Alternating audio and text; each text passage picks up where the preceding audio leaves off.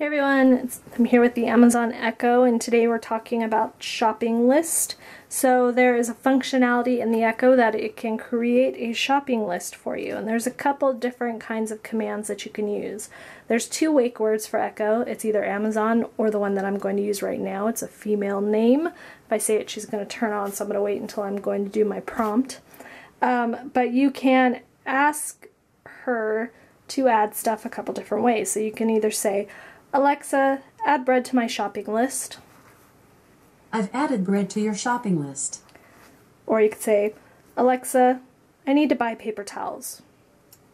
I've put paper towels on your shopping list. So you can do it a couple different ways, and she picks it up and puts it onto the shopping list.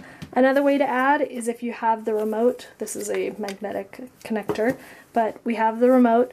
You hold down the microphone button. It's like a walkie-talkie, so wait for her to turn blue, or just wait a couple seconds if you're not in view of the Echo, and then say what you need. You don't need to say the wake word when you have the remote. You just hit the mic and say what you need. So I'll add water. I need water. I've put water on your shopping list. So you see that she's confirmed back to me that she's added that to the shopping list.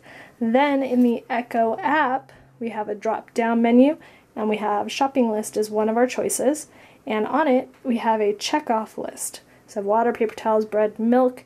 You can do the drop-down and search Amazon for water, Bing for water, move it to the to-do list if it went the wrong way.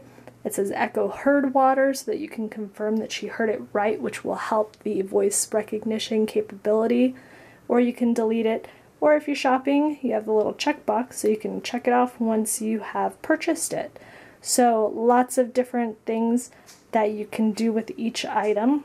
So if you think about something that you might need to buy off of Amazon, then you can add it to your list and then automatically just search Amazon for bread, and it takes you to your Amazon app and will search bread for you.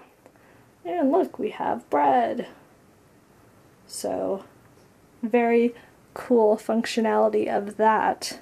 So that way, if it's not just a grocery list, but something that you just remember that you needed, you can put it on there and then search for it later. So that is the shopping list capability. I'm going to do a video on the to-do list capability separately. So thank you for watching.